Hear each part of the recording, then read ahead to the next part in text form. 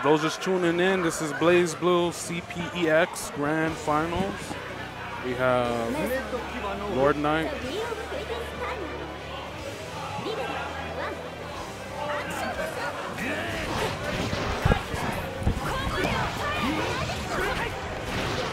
How you doing, man? How's it going, man? I'm just seeing some Valkenhayn rush down right now. You know, just basic stuff. Double overhead. Double overhead. Can't handle that with a passion. So we have two characters, in my opinion, that I don't like that can put down the pressure. Here's my thing. At least Carl requires a little bit of setup. Valkenhayn can just go ham. Am I wrong? Just go ham. Yo, respect for playing Celica, though. Yeah, man. I mean, what it is it's the first time I'm actually on top 8 of tournaments. And the fact that I'm hearing all of this, you know, and getting on stage, I'm like, this is a real intimidating thing for me. You know, I respect that. It's first time for everything, and I know a lot of drop combos. I'm a little upset about myself, but I'm at least glad that I made it to top 8. You know? Yeah. Probably next time. I mean, get better placings, know how to handle pressure a little better. Yeah. I mean, the more you come to these things, the more that's going to happen. Yeah. I mean, I made top 8 last year, not last year, at Winter Brawl, but that was when it was without Extend, and I was playing Azrael. So, Azrael, in my opinion, is a good character. It takes some work. No. No. It takes some work. I think so. For the mere fact that I think is like normals have short distances that seem to hit people. Huh? I think that's just me. I feel that Azrael takes a little work. I mean, when I play Azrael, half the time I autopilot it because it's like everything I do ends up hitting people. Right. So it's like, I don't know if they know how to block or if they just don't know the matchup that well. But I mean, he's so top tier, who should know that matchup? I probably was looking at the wrong tier list. So some people did say that, oh, Azrael isn't that great. I'm like, what are you talking about? He's good. Nice grab in the corner, though. Convert this for a full combo. All right, so yeah. Oh, my God. Crush trigger. Increase the damage. He didn't even have to finish him. Minerva finished it for him. So we have LK playing who again? Yeah, which side is LK on? LK is Valkenhayn. All right. I like LK's character pool, honestly. Like, he has a lot of characters that he can play at a really competitive level, and I respect that. Very intimidating, too, when you pick them, too. Because, like, the thing is, like, first off, with LK, I feel like, from what I've seen, I feel like you don't know what he's going to pick at the character select screen. So you could lose right there. Right. It's a mind game in itself. Yeah. And he's, like I said, he's really competent with all the characters he plays. But damn, did he get put in the corner. Put the dog down. Put the dog down. Oh, he's going straight into it. I guess. Yeah, I mean. Wait, Valkenhayn handles Carl pretty much easier than Lychee and. I don't know. I don't know this matchup. Again, I barely see Carl's, so I don't know how that matchup goes. I don't even know how that matchup goes for me. Right. But I know he has low life, so if I touch him like once, he's dead. Oh, yeah, for sure. So it's all about getting that touch, but this pressure is OD. Especially when you're in between Carl and Minerva, he just gets set up for free. Like, look at that. Oh, yeah. He gets free block stream into double overhead. He definitely had a burst over there, else he was going to like see a chunk of like his health go away.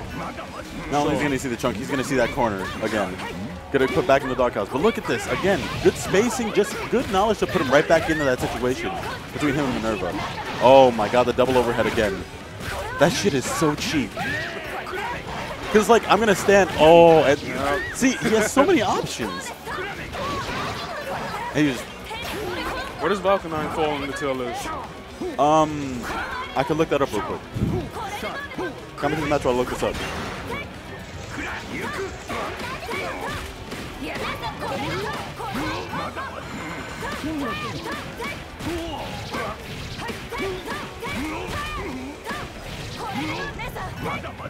Carl putting in the business in the corner. Think he was upset about that last round. I would be.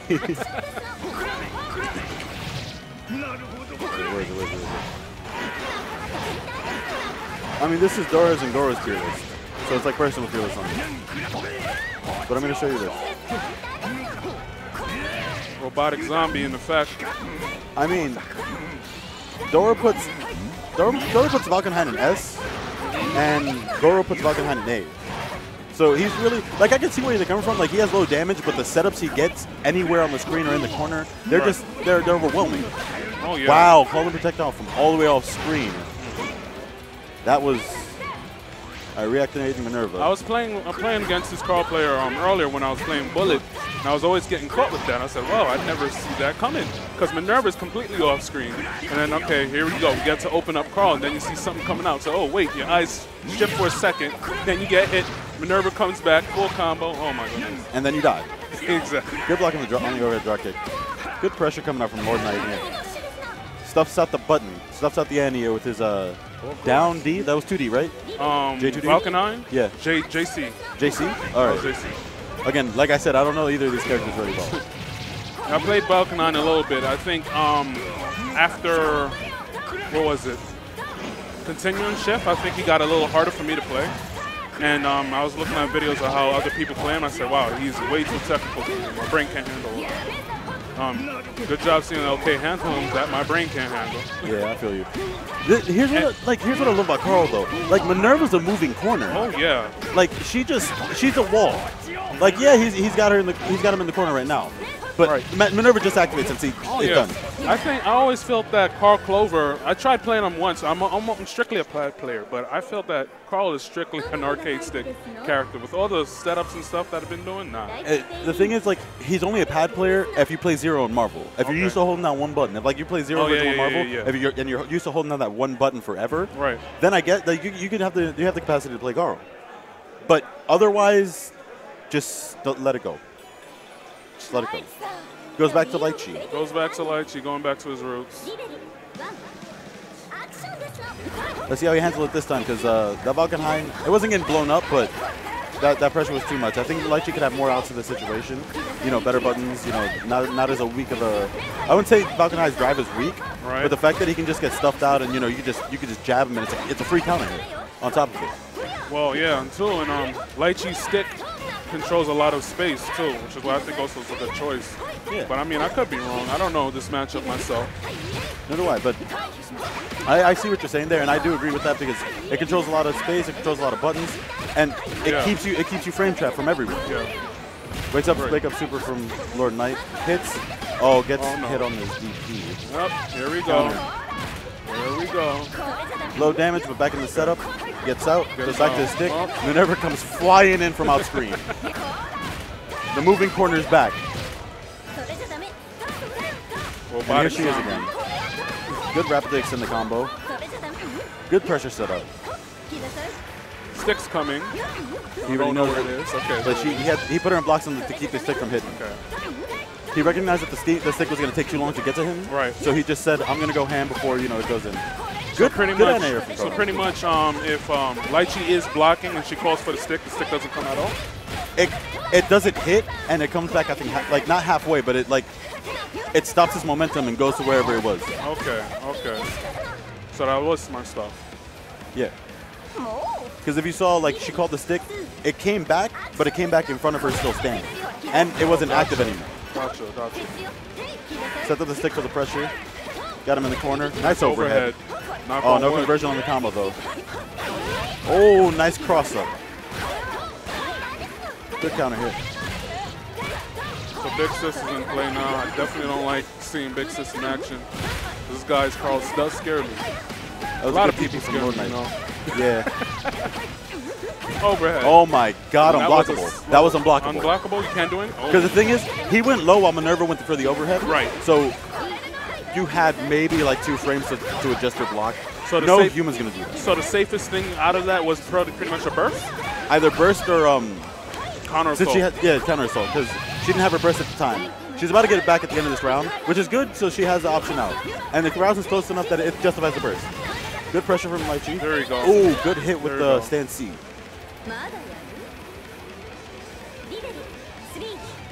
Going to round 3 last. This is match point on both sides. Just goes in for the Minerva overhead. Good hit. No. Oh, it's 2-0? Oh, it's match point. You're right, I'm sorry. Thank you, Art. I'm bad.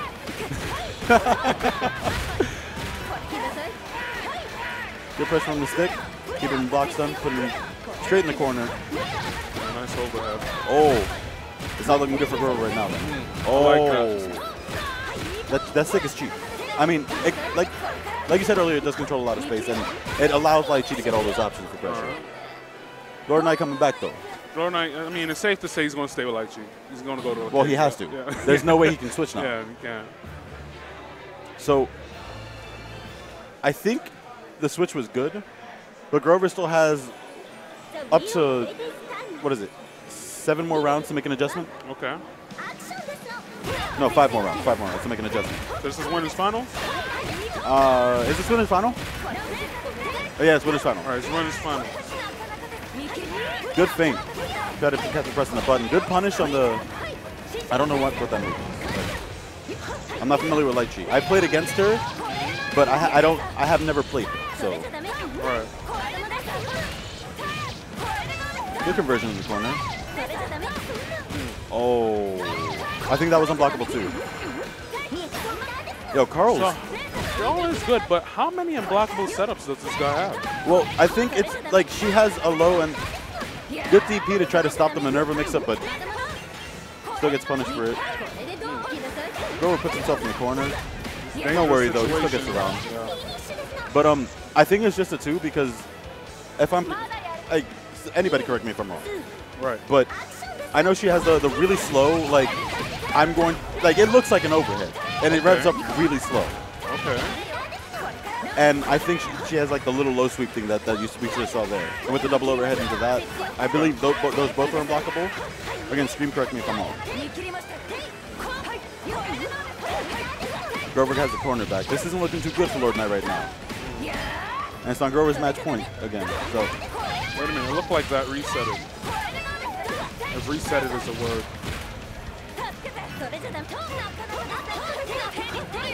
Ooh, baits out the crush trigger. Hits Minerva out of whatever she was doing. Lord Knight's still trying to apply the pressure so he can like get in, but it's just looking all great right now. Light Chi in the corner, baits out the counter assault. I respect the spacing that Lord Knight's given, even though he is applying pressure. I mean, oh, he baits out the counter assault, and now Lord Knight is dead. Yeah, and the burst. He took the meter and then the soul. So Grover wins. Grover takes it. He's going to be waiting for. So Flux is going to be playing. Is LK going to come back on this? Okay. All right.